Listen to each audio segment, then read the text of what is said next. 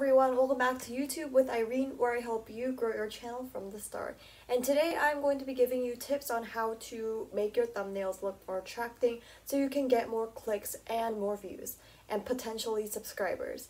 Also, I'm going to be showing you how I make my thumbnails, like what kind of apps I use and how I kind of color correct them and other things like that. So if you are interested in learning how to make thumbnails and tips for those, make sure to stay tuned. So I'll start off with the tips and then move on to how I actually make my thumbnails. So the first tip I have is to use visuals.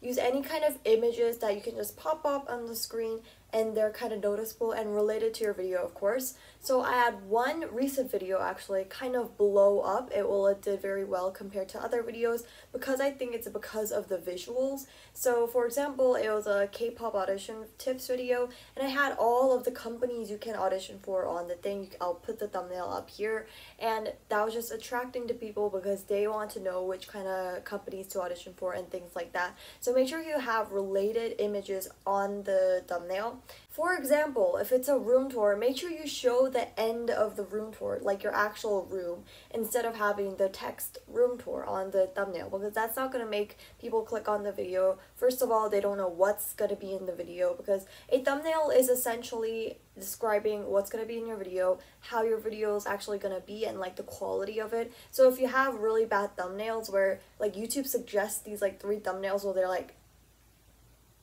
that, and those are so bad because they're going to say to your audience that your thumbnail is low quality, so the video will probably be low quality. When I actually make my thumbnails, I actually do poses, so like these, like earlier I just did them.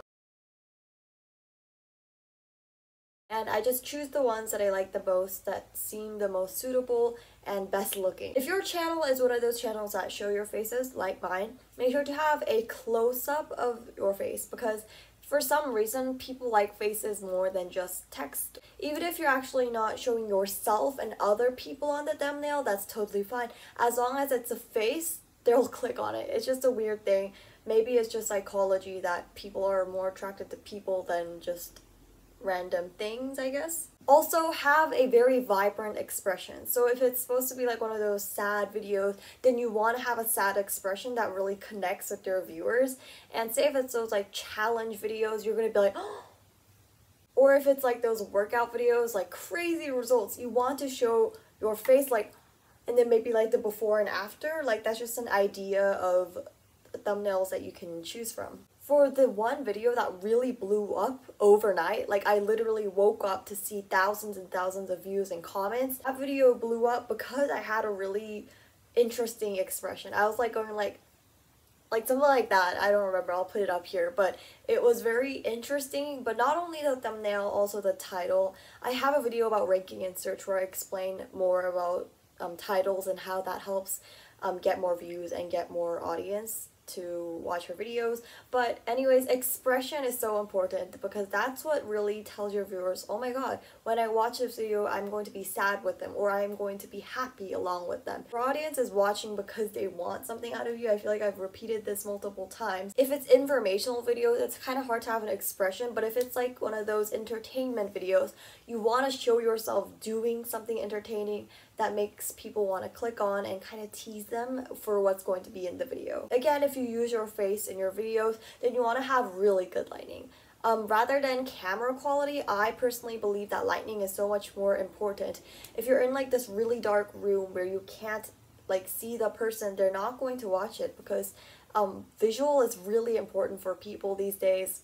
Visual has always been important, honestly. You want to have nice visuals because that's what's appealing, you know, the aesthetic and all. People like aesthetic things, people like visually appealing things, so make sure you have really good lighting. I've actually never tried this before, but my ring light is all the way over there, so I was too lazy to grab it. So I had my bedstand lamp like this. It's turned on right now, so, you know, obviously it's facing me. I think this is a pretty good way to film my videos, but otherwise I usually film in the daylight. I feel like daylight is so much better, especially when you're filming your thumbnails. Make sure you go to your window. Like here's my window. Right now it's dark, but go to your window and then take the thumbnail because the lighting is going to be so much better. It looks a lot less artificial, definitely. There's a difference between natural light and artificial light so much, and natural light is so much better. So try to film in the day, and if you can't, then try to film your thumbnails in the day. If not, there are other ways you can do this, like per se a ring light or a bedstand lamp, anything like that. This is actually like a table lamp. Anything you can find that has really good lighting, I would definitely recommend.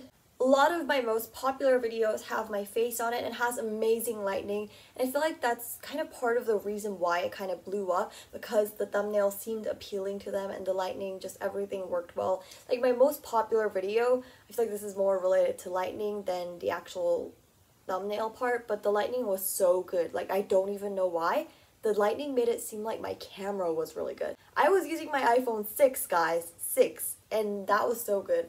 And if you watch the video again, you can definitely tell that it looks really high quality because of the lighting. It was so freaking hot that day. I kept repeating that it was hot. It was so hot, but it was definitely worth it because it got like what, 50k views. And the fourth tip is to have some text as well. When you're having those kind of visuals, like I said, you also want a text so it can go on the side or on the top of the thumbnail. My limitation to these text things are like about 5 words, because I've tried these text things so many times. What I've learned throughout the years is, throughout 1 year actually, but what I've learned throughout 1 year is that you don't want to have too much text, especially if it's small. They aren't going to read that. Most people are watching on their phones, so it's going to be extremely tiny. They're not going to see the actual text, just your face. So I feel like visuals are more important than text. Say it's like how I lost 10 kilograms. You want to have like some text that's appealing and fitting for your video. Maybe in between you could be like, oh, like that, like oh my god, and then that's like the before, so you could add before, and then you could add the before picture of your weight loss journey, and then you can have after on here, and then the after picture of your weight loss journey. Things like that is just really good because it shows that this isn't like clickbait and you've actually lost weight. And also these before after things are commonly used, not even just YouTube, but I feel like even in ads, weight loss ads, like things like that. You kind of want like clickbait videos. I don't mean like have a amazing thumbnail but the video itself is actually crap and you say nothing related to weight loss. I'm not saying that, but make thumbnails that are almost too good to be true. If they see really drastic changes from like before to afters, for example, they're definitely going to click on because they want that too. I feel like that's why they would search up how to lose weight or how I started losing 10 kilograms in a month, like, you know, something like that. And number 5 is cohesive. So this is not just one thumbnail, but your channel thumbnails itself. If I go to my other channel and scroll down, they're all cohesive. Why? Because they all have that thumbnail style. And I do this in 2 ways, font and color. So the font I use is usually the same. Sometimes I'll switch it up depending on my mood, but it's always this pink border that I have. And also for this channel, it's like a purple border. Anyways, it's like this kind of pink actually.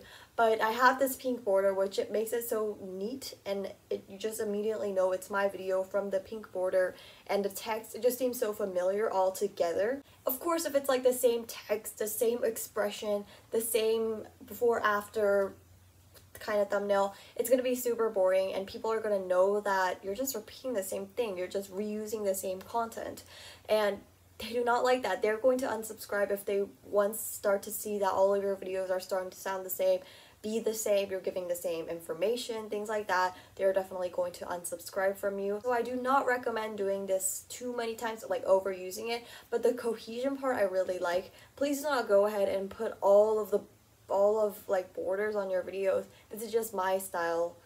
It's kind of copying, right? But this is my style. It's how I like to do it. I know some people have like the same expression, like they literally reuse the same expression, just change up the text. So I think cohesion is nice once you just don't overdo it. Here are the 5 tips I have to making your thumbnail. From now on, I'm going to be showing you guys how I actually make my thumbnails. So I will be doing a voiceover. Thank you so much for watching, guys. If you haven't subscribed already, make sure to do so because I'm still a growing channel, yay! And I only have like, what, 4 videos now.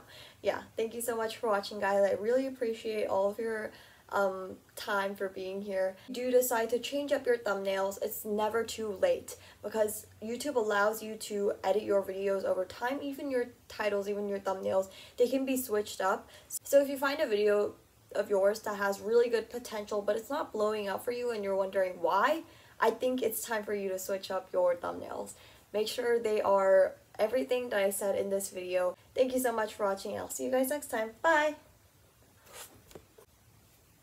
By the way, do you guys like my hair like this? I could not decide on a hairstyle. I tried so many different hairstyles, like the ponytail, and then I tried everything, but I like this. I like how cute it is. I just did a scrunchie. And yeah. Tell me what you think. Bye!